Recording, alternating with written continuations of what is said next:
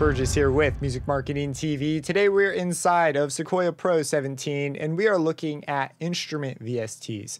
Sequoia has an interesting way of working with instrument VSTs because it sees them as their own objects. They do not need to be attached to a track, kind of like a real synthesizer.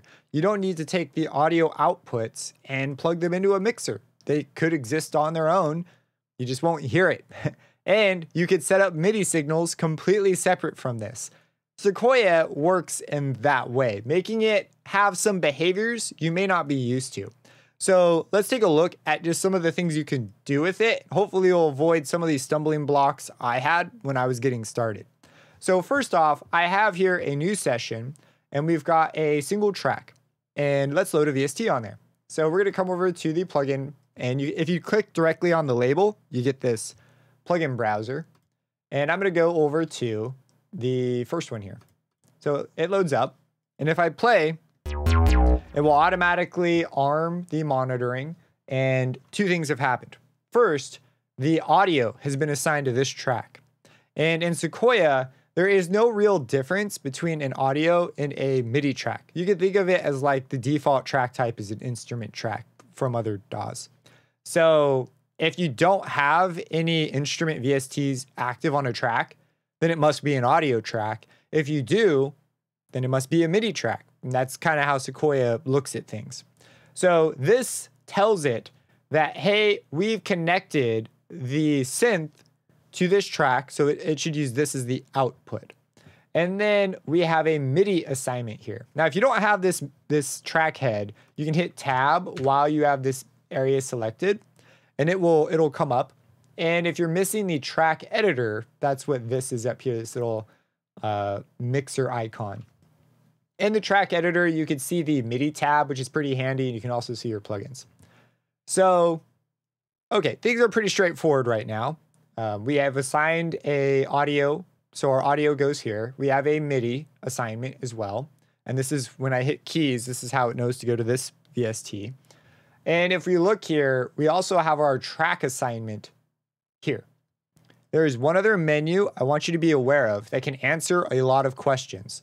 And that is the plugin manager for instrument plugins. So if you hit Control-Shift-I, or if you go to View, go to Manager, and then go to the VST Instrument Manager. You pull this up, and here we can see our instrument is loaded up. And this can often answer questions. You might be going, what the heck's happening? So we have here an output routing. This is the audio assignment that has happened. This, and then we have our MIDI track and the MIDI channel that sits on. So just keep in mind that these things are in here and they can lead to some powerful options when it comes to routing things around. All right, so this is pretty straightforward so far. Nothing surprising. Things can get weird though as soon as you try to add a second instrument or as soon as you start duplicating things, which is something I do a lot when I'm working.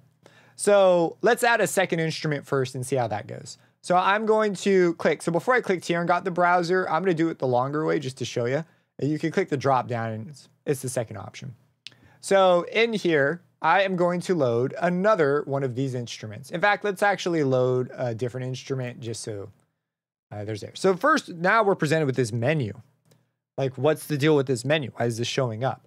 So it says, keep the VST instrument. Do you want to keep this? And let's say our intention was to create a layer. Well, you can't actually do it this way. And so if we delete it, it's going to delete this instrument and then assign the one we just picked. If you choose to keep it, it is going to just unassign it to this track. And you'll see the output routing will disappear. And it will assign the new instrument we picked to this track. So let's say we want to keep it. It's going to load up. So there it is. There's our track. This is our sound. Wow, that's chunky. And you can see it's now gone. And Revolta 2's here. And if we look down here in the instrument manager, the output routing is now missing. So this DNE1 exists inside of Sequoia, but it is not attached to anything. The MIDI's not routed and the audio is not routed. And this, for me, was very confusing because it's like, where did it go? And the only way to get it back, like, let's say, oh, I want to go back.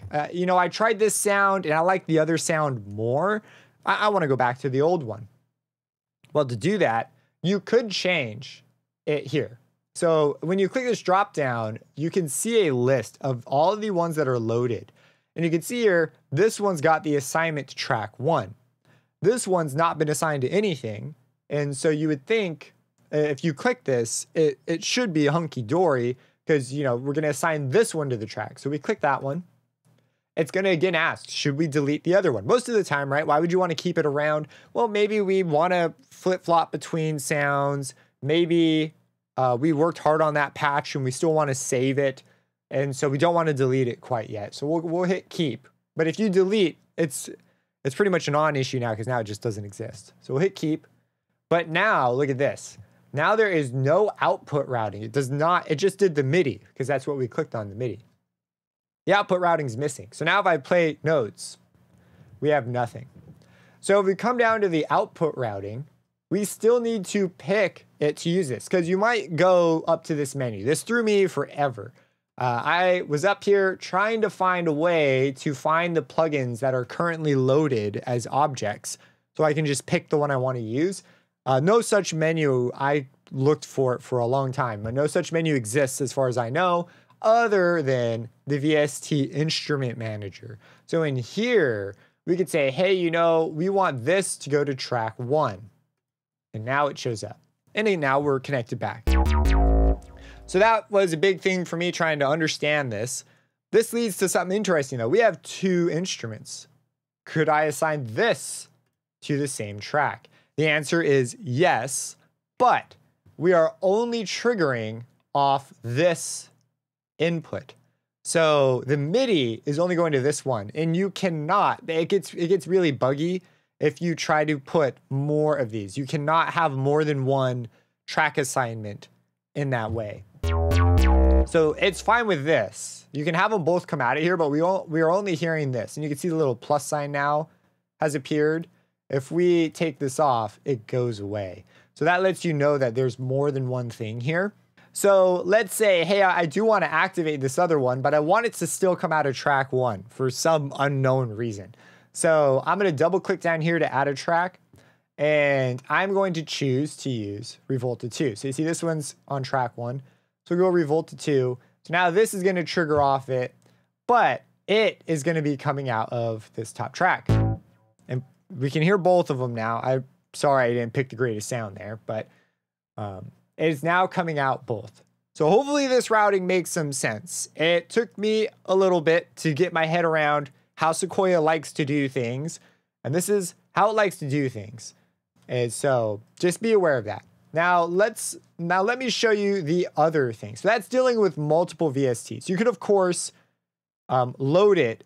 We could of course change this to be on track 2, which in this case is called MIDI, and it would make far more sense. This is just a name, by the way. It's got no significance. If you were to load an audio track and a MIDI track, they're basically identical.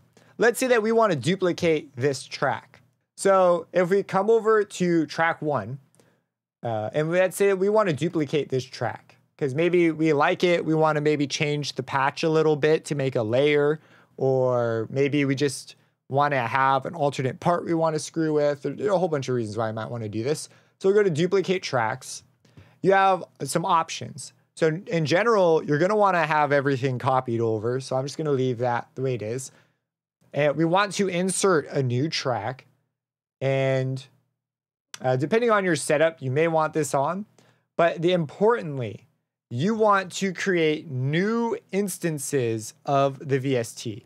If you do not do this, it will lead to some things that, as far as I know, I don't know how to undo. So let me show you what I mean. So I'm gonna click this off and hit OK.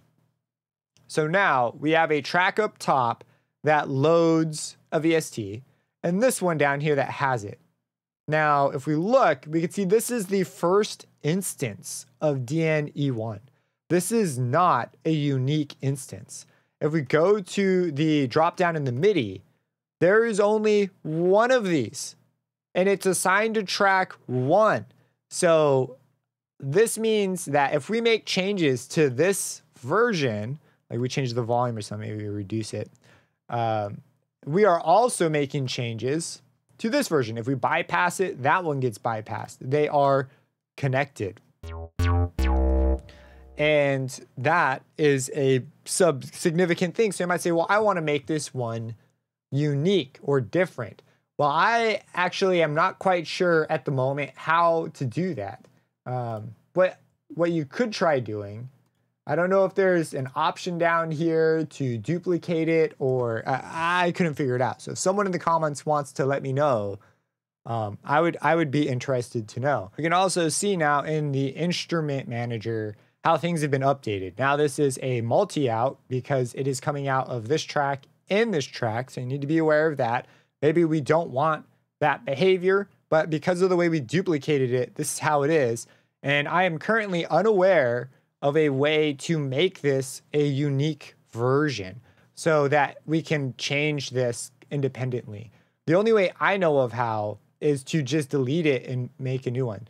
But this is where the new weird thing comes in. It stacks. It can get really crazy. So if you go, I want to remove this so I can have my own, you might say, I'm going to remove this plugin. You click it. It removes the MIDI assignment, but the plugin's still there and assigned as an output, because when you say remove it, it's like, all right, we just won't send to that thing anymore, but it still comes out of here. It doesn't actually remove it audio wise. And this is just a really confusing thing. How do you get rid of it? Well, you'd have to come to the multi-out and actually tell it, don't send it to this thing anymore. Send it to the first one. And that's how you would do it. The next thing you might try is, okay, maybe you want to duplicate it, but you want to, instead you try copy paste. Well, with instruments, this works for effect plugins, but for instruments, if you do copy and then we come over here and try to paste, it is grayed out. You cannot do that. So the only way to duplicate, and this was something that once I understood this has made life quite a bit easier, is you need to come to the drop down. I want duplicate tracks, please. And we want to force the creation of new VST instrument instances. And what this will do is now it is you see how this is 1 and this is 2. This completely avoids all those issues, all that weird stuff. Copy and paste doesn't work with instruments, so be aware. And removing causes audio outputs to be kind of strange. And so this is how you want to do it. Also, I had noticed down here our option didn't update here. You see how we only have 1? Where's our second one? Maybe we leave, come back. There it is. So sometimes you need to leave and come back for screens to refresh. This is also true. I've seen this happen on the names. If you update a name, if you update something, the track labels may not update until you refresh the user interface for that thing. And then it'll update. But anyways, hopefully this solves issues if you've been having issues with instruments. This is how instruments work in Sequoia. So that's instruments inside of Sequoia. It's one of those things that can be a little technical, but once you know how things are connected, it's usually pretty easy to get things behaving the way you want.